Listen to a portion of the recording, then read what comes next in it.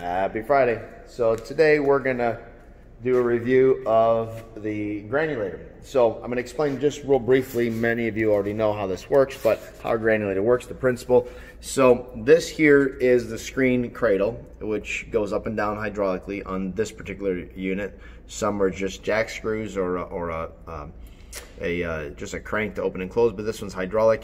So this screen will sit up in here on the bottom, and the material will get cut between the blade, the rotating blade, or we call it the fly blade, and the bed blade. It will get cut and then fall down into the screen. If it's small enough, it will fall through the screen, which is what you really want to happen. And if it's not small enough, it will come back around and get another shot at getting chopped. And you'll do that again and again until it's small enough to fall through the screen. So if you're chopping number 1 wire, these are really good for that. If you're chopping number 1 wire, you can do number 2. But when you get into the low grades and the lower types of material, that's when we suggest a vertical mill.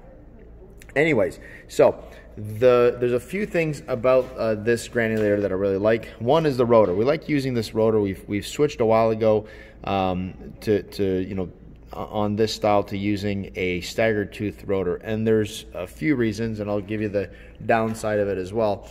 But this here, it cuts. As it's cutting, you have 100, in this case this machine's 120 horsepower. You have 120 horsepower for this one blade. So as this is cutting, only this is cutting, and you have 120 horsepower on this little section. So you have a lot more torque and a lot more momentum on one blade. Then it goes from this blade, that blade is set back a little bit more, and then this one, and then that one, and this one, and then that one, and then the one there below. And there's 5 rows of staggered teeth like this. So as these knives cut, and then they're done with the cutting, then their next row is right behind that, and it starts all over again. You have 5 rows of blades like this. So what that does, you have a lot more power at one tooth. If you have one blade going all the way across, like I'll show you on another machine, that power, that stopping power of that one complete blade coming around and hitting that other blade is a lot higher. You have a lot more resistance, whereas here you have less resistance. It's just trying to cut at one point at a time. So you can do a lot more throughput with a lot less horsepower. So the downside of a rotor like this is blade changes. Blade changes take longer. There's more bolts to do.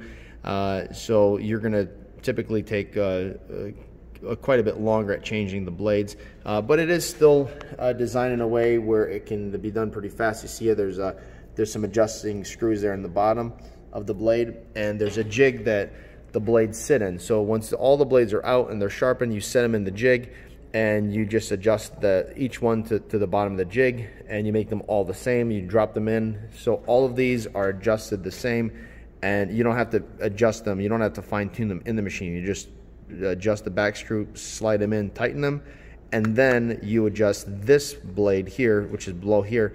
You adjust this to the blades, and that's it. Now, the other benefit of a rotor like this is you can go a lot longer between blade changes than you can with a traditional style, because this is not at a scissor cut. It's just a snipping action, and you tend to be able to do a lot more throughput between blade changes. The other benefit, which is why there's more benefits than downsides, the other benefit is that if you do break a blade or chip a blade or crack a blade, you're just replacing one blade. You're not replacing a whole big blade. So less material cost there. Now this has a solid rotor and a solid flywheel, so a lot of momentum there.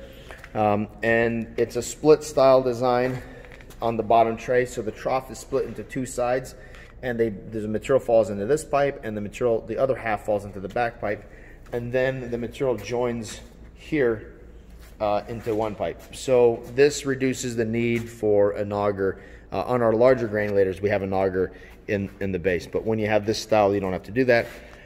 Here's the hydraulic power pack, which opens the hopper and also opens the screen cradle that's in the bottom, the 120 horsepower motor right here, and on this side the belt guard.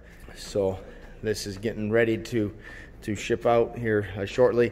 So now the other style Granulator, just for comparison, this is an old one that we're refurbishing for a customer. We have here a one blade going across. You can see it's a bit of an angle, so a scissor. So with this, they're still trying to achieve the same thing by having the pressure be here, you know, not as much, but it still doesn't achieve the same. So when you come through here and it cuts, you have a lot more restriction in this, you know, in this section than if it was just a single blade. And obviously there's no screens in the bottom right now, but there will be a screen, and the hopper for that is right there.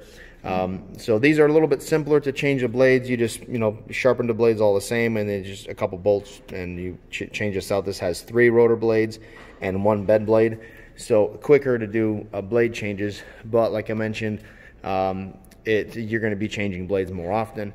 So this one has solid flywheel and solid pulley. This one here does not have the solid flywheel, but it has, you know, has a pulley in there. So so that's why we really like this style here. It's a really robust granulator, and if you're not doing super low grades, this is what I would recommend as a first pass, and then from here into a zigzag and a turbo, or just through a turbo depending on what type of material that you're running.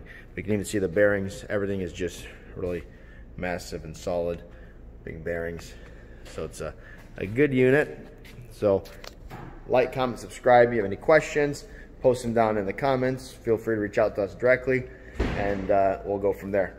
Happy Friday. We'll catch you in the next one.